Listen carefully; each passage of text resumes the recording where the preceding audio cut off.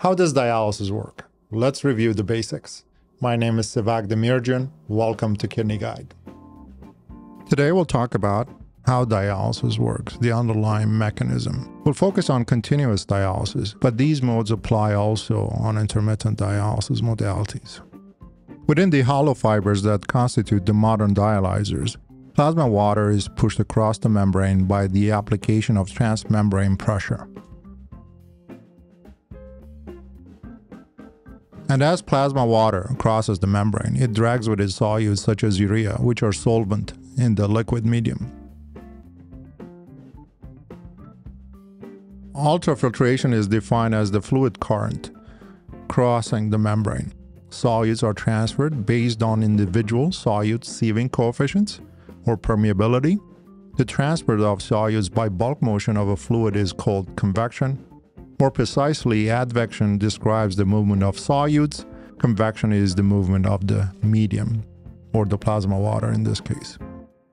Diffusion, on the other hand, does not involve the bulk transfer of plasma water and solutes within, but the individual solute movement across the membrane down its concentration gradient, fueled by Brownian random motion, which is highly dependent on molecular weight or size.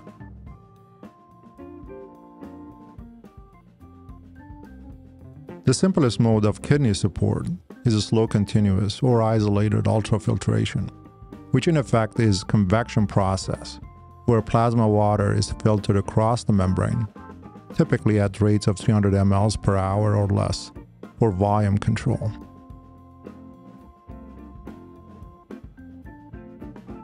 When ultrafiltration or convection rate is increased to your typical continuous kidney replacement therapy rate, which is about 25 mL per kilogram per hour, the process is called hemofiltration, which includes replacement fluid administered pre or post filter.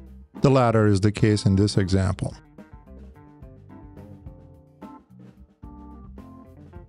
Diffusion-based therapy, on the other hand, or CVVHD, involves the countercurrent flow of dialysate within the filter and does not involve the use of replacement fluids,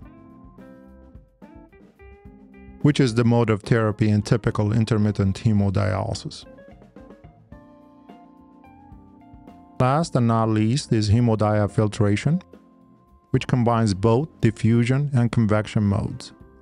In other words, there is dialysate running countercurrent in the filter, and in addition, there is a convection component which is matched by pre or post filter fluid replacement.